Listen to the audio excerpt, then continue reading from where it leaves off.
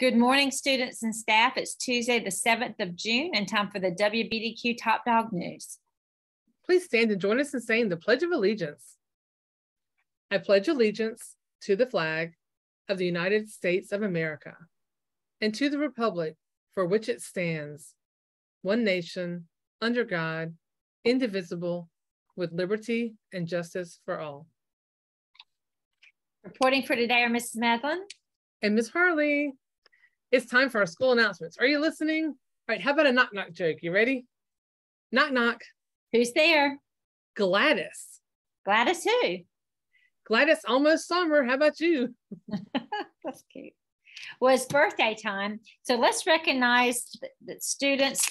Let's recognize our July student birthdays. In kindergarten, we have Darian, Ava, Lay, Jeremiah, Darren, Kelsey, Jonathan, Noah, and Emery.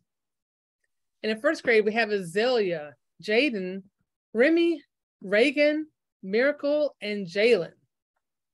And in second grade, we have Gage and Liberty Ann, Delaney, and Jason.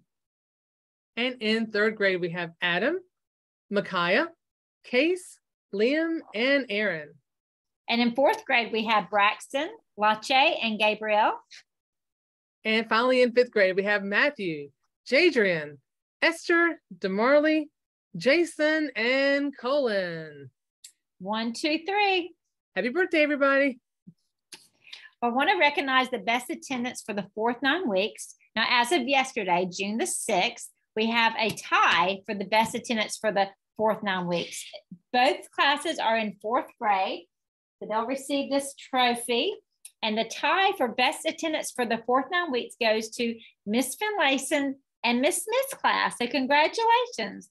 And you guys, I'll bring this to you today, and you can decide which day you want to display it in each classroom. Nice. Well, with summer almost here, I would like to remind you all that you can still read, even though we're not in school. I encourage it.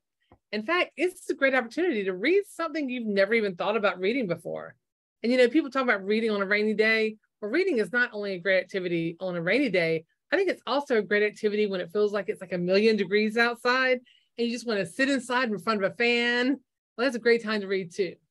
And, you know, summer is a great time to read a series of books. Mm-hmm. Just like people binge watch Netflix like every whole weekend or a week, you can go through an entire book series over the summer.